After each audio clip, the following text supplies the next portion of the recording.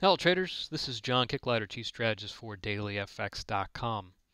At the end of this past week, as I often do, I looked back to see what kind of trading conditions we dealt with, just to get a sense of the markets that were unfolding, where the focus has been, because that's often a guideline for where they're going to be in the week ahead and weeks ahead, but also to take account of the kind of trading that I was doing to see if there were any errors or something I can improve upon, or maybe the conditions just weren't right for the type of trading that I'm doing, which can also allow for some adjustment for those types of markets.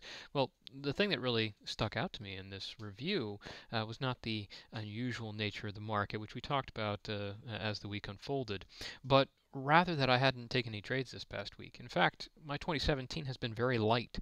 And the reason for that, well, there are some contributions, multiple contributions, but one of the primary considerations to this is I really haven't seen the convincing combination of needs that I look for to verify trade setups. All right, so what I want to talk about in today's strategy video, this weekend strategy video, is revisiting a concept that I think is extraordinarily important, deciding when to stay out of the market.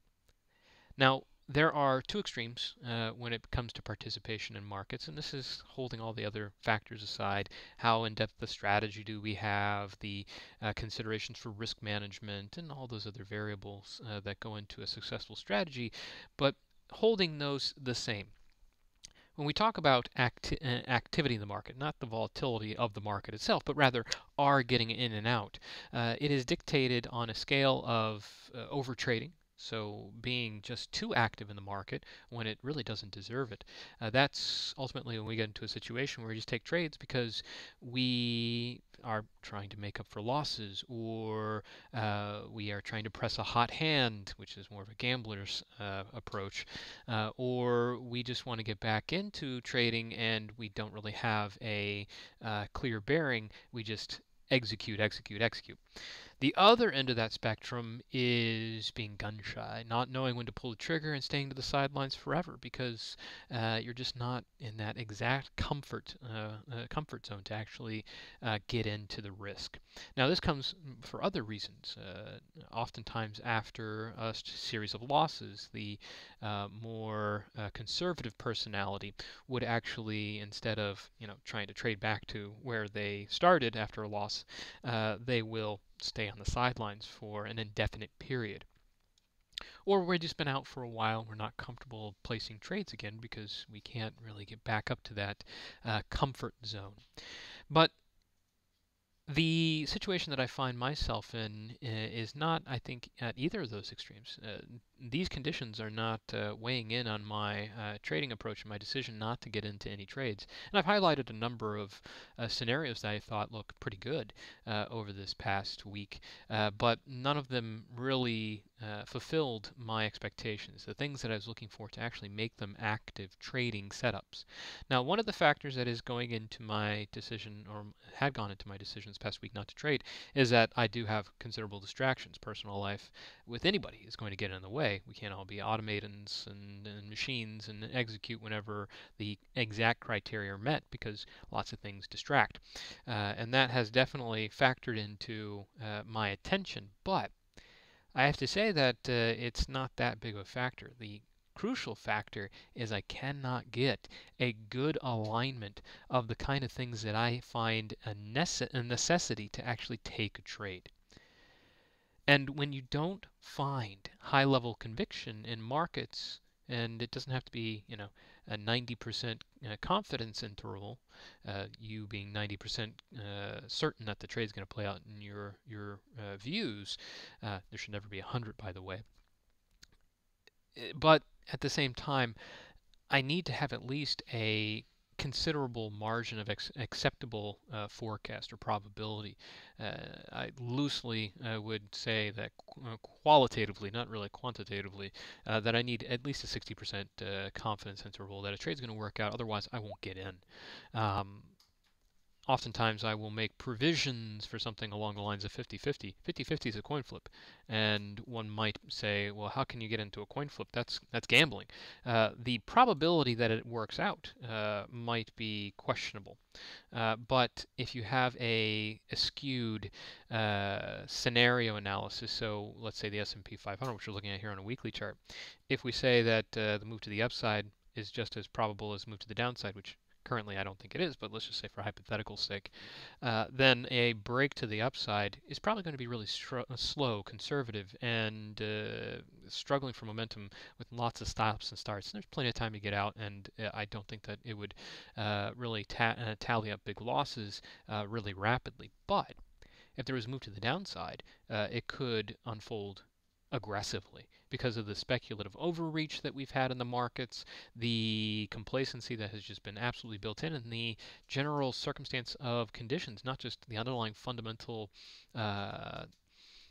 gap of value, which I have to keep referring to this chart.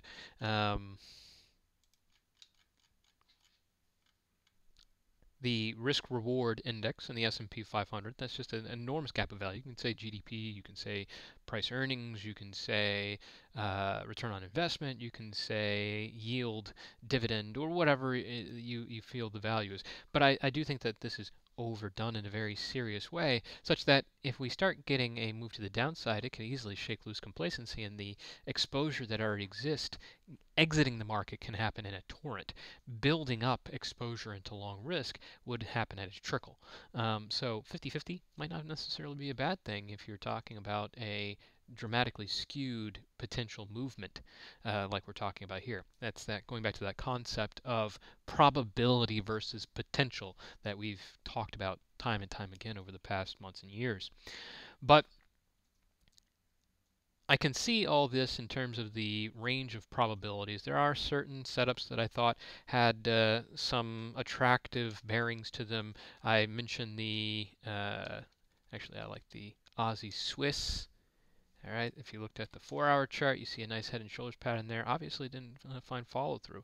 The same is true of the Aussie USD this past week, building up a head and shoulders pattern.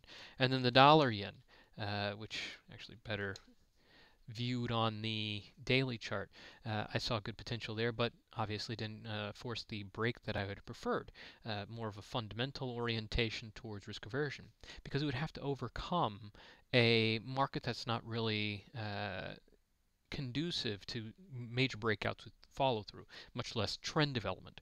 And that is a stymie on a lot of markets. It's going to be tough to get the dollar yen or the Aussie USD to move. It's going to be tough to get the S&P 500 or U.S. equities exposure to move. You can see we had a break this past week, but it went absolutely nowhere after one day a gap up.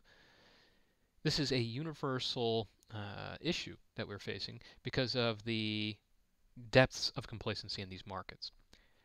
But this also dictates to me that while it's not necessary for me to find a situation in which I have to have a trend. It's not like I need 500 pips. I don't need 20 ETF index points. I don't need a massive swing in oil, for example, to make it a viable trade.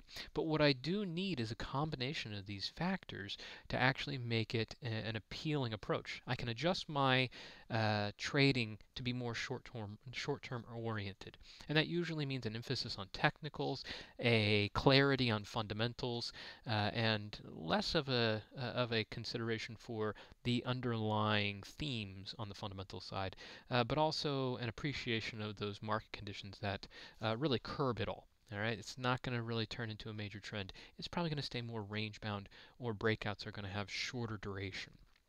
I can adjust for that, and I do, but that still means that I have to have at least a bare minimum with those adjustments. So my orientation has been short term actually for a better part of a year now, but I did not see a lot of the circumstances that would have supported such a short term setup. Now in these conditions, in these markets, I am certainly aware of the market conditions that we are dealing with, shorter term and a certain degree of skepticism about any kind of trend development, because it's really difficult to maintain. If it does end up happening, it's probably because we have a consistent development that keeps tickling the markets higher or lower, which is really tough to do. To have 10 different things that are unconnected to each other actually all turn out to be exactly supportive of a trend, which it's a very improbable situation. And I don't look for such improbabilities. I'm looking for what they call the fat pitch. I'm just looking for really easy, very clear, low-hanging fruit, and I don't want to have to try too hard and stretch the assumptions. But given the short-term duration and a greater influence or prominence of technicals, then I in turn need to have an appreciation of data. All right, the data has to be clear. Now, when I say data, I also mean event risk. So looking at the economic docket and what's on that docket. The listings I have to see are going to have to be relatively clear. They have to provide volatility in a uniform way, or they have to be non-existent and not near. However, in these types of circumstances where we're holding to ranges a little bit better, we're going to need that kind of motivation to actually get moving. Now, if I'm looking at something like an Aussie Swiss, let's go with the Aussie Swiss. That's a move back into a range, but at the same time, I need to, on that 4-hour chart, get enough of a push to actually break support and make a follow-through move. All right, that means that the CPI figures and the PPI figures, all the inflation figures that we have from Australia last week, they would have to play a substantial role in motivating this, and it'd have to be pretty straightforward.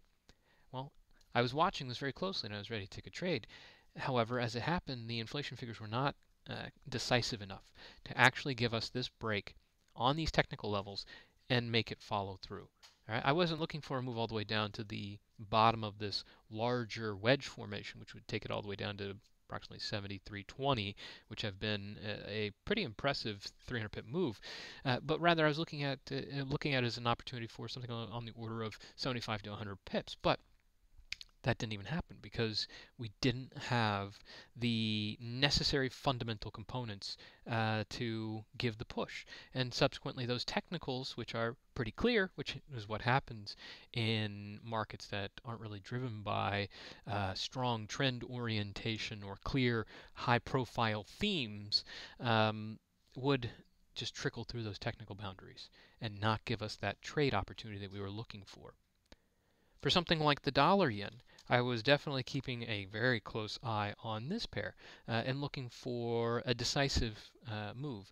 Well, the technical boundaries wouldn't break. I guess you could say it did ultimately offer a good range opportunity, all right, between 115.50 and 112.50, but it was under constant jeopardy from an orientation on risk trends. All right, this certainly deviated for certain periods of time from risk in other asset classes like the S&P 500. We also had a constant barrage of uncertainty with the US dollar. Anything dollar-based was going to be a struggle this past week because we looked not at the data that we had on the docket, and we had some noteworthy ones. We had, monetary policy speak. We had the high-profile stuff like the U.S. GDP figures at the end of the week. I mean, these were very sensible, very clear catalysts if they were going to offer that kind of impact, but they didn't because we were instead focusing on the clearly unknown and very erratic updates that we get on U.S. trade policy from the new U.S. president. And that becomes something that we can't really factor in for. We can't account for that in a probabilistic way because the updates come randomly and the back and forth is seemingly very consistent. Not only that, but the markets are consistently adapting to how much influence they're actually willing to afford these events, these updates from President Trump. So it, in essence, makes it very difficult to have the clarity necessary to drive the dollar to a significant move and actually carry through with it. Now, the fact that we don't know when something's going to happen, and then when it does, the market's questioning how much consistency it has, that creates for very difficult trading conditions. All right. So the market that we're dealing with now is certainly more volatile. All right. Even though the volatility indicator is extraordinarily low, which is an issue all into itself.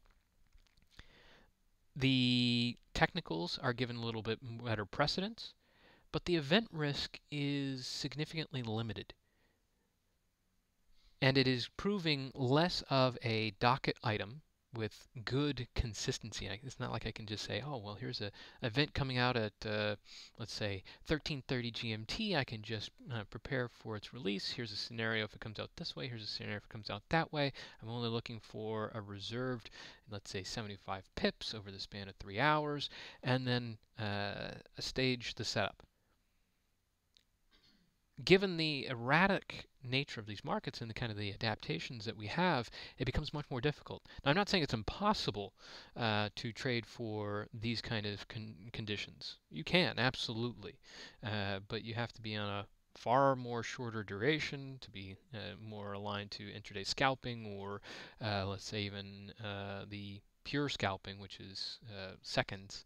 But I've left that behind a number of years ago. Or you have to really be big picture thematic trading, but that entails just setting trades so that you expect to unfold over the long term eventually. And I care a little bit too much about timing to just throw caution to the wind and trade such massive themes. So in the meantime, I'll continue to apply the analysis I'm looking for. I know what conditions I want. Pairs like the Euro USD.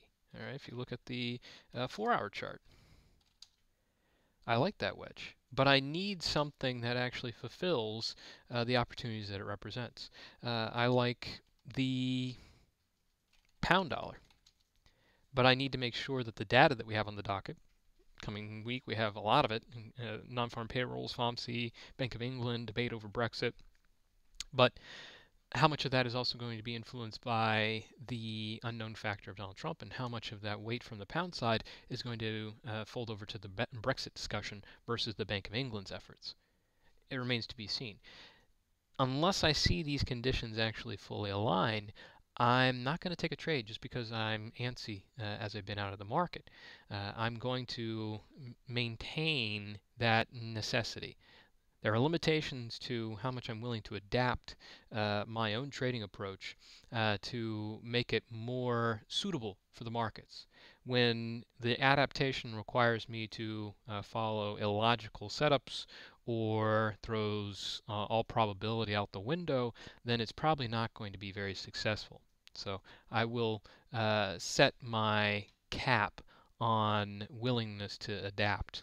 But I'll continue to look for those high probability steps, knowing that I'm still looking for short-term trading, technical orientation, more looking for the straightforward data rather than the ambiguous theme, like a Brexit or a U.S. trade policy kind of motivation. And I'm certainly going to keep still a close eye on those big build-up themes that have great potential but that just haven't played out. All right, risk trends being at the very top of that list. We'll wrap it up here. We'll do our next strategy video next week. Until then, I wish you good luck trading out there.